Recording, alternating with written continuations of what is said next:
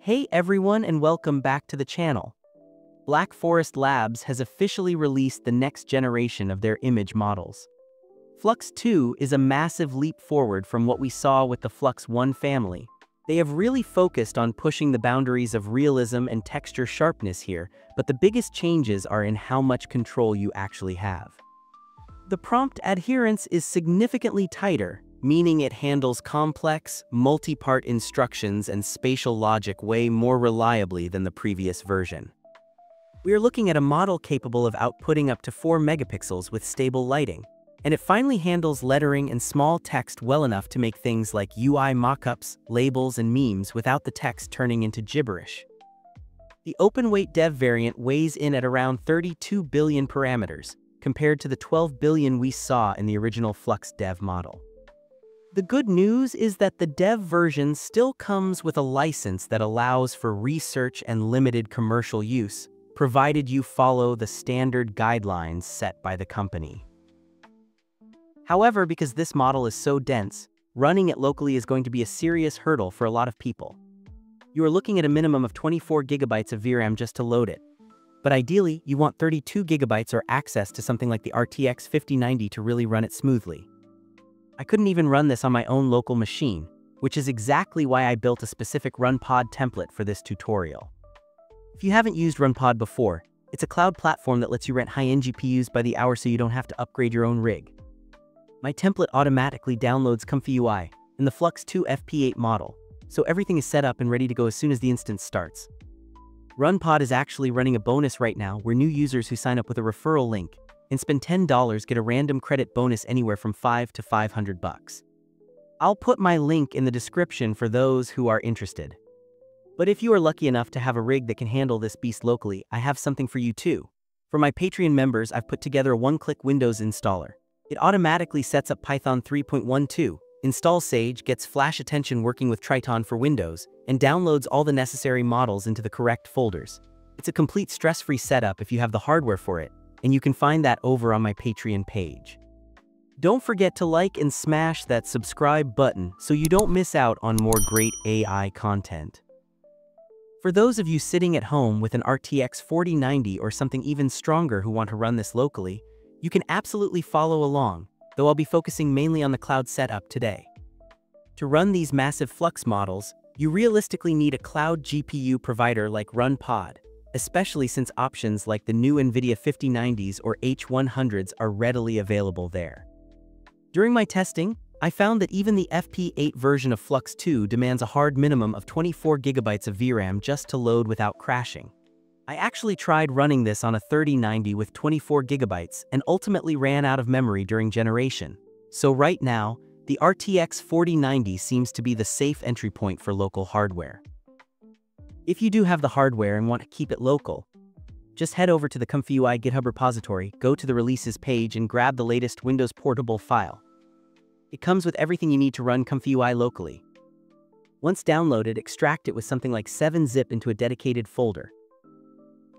You will need to manually download the model files. I've linked a written guide in the description with all the direct links, and drop them into the appropriate folders. Once that's done, you can fire up ComfyUI and load the workflow. For this demonstration, I'm going to use RunPod with an RTX 5090 option just to be safe.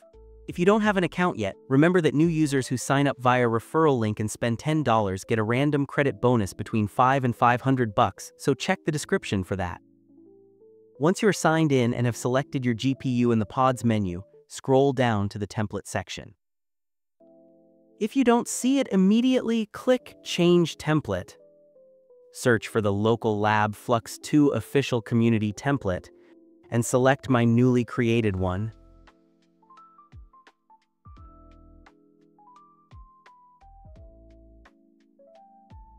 Hit the Deploy GPU button, and from there, your isolated pod should start building. The setup will take a few minutes because the template is automatically downloading the ComfyUI FP8 model, plus the clip and VAE models, which totals close to 50 gigabytes of data. You'll know it's ready when the HTTP service port turns green. This template also has Jupyter Lab built in, which you can access by tapping the Jupyter Connect button if you need terminal access or want to browse the directory folders manually. For now, let's go back to the deployment menu and click to open the ComfyUI interface.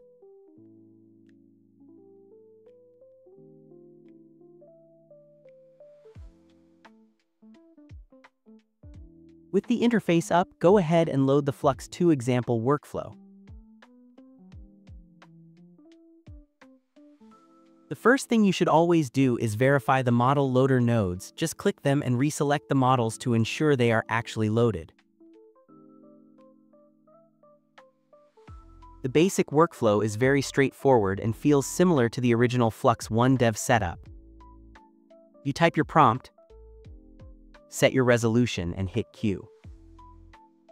On an RTX 4090, a standard 20-step generation takes about a minute or less, which is pretty impressive for a 33GB model. That said, I do find the raw output of the base Flux 2 dev model a little underwhelming, but should perform a lot better when you start adding fine-tunes or custom LoRa's to the setup. This workflow also supports multiple reference images.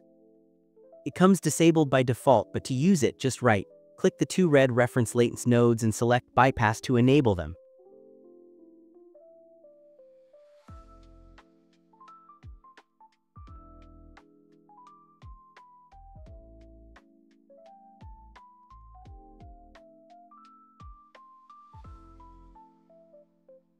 If your output isn't pulling enough from your references, try cranking up the Flux guidance, as I've found that greatly improves the likeness.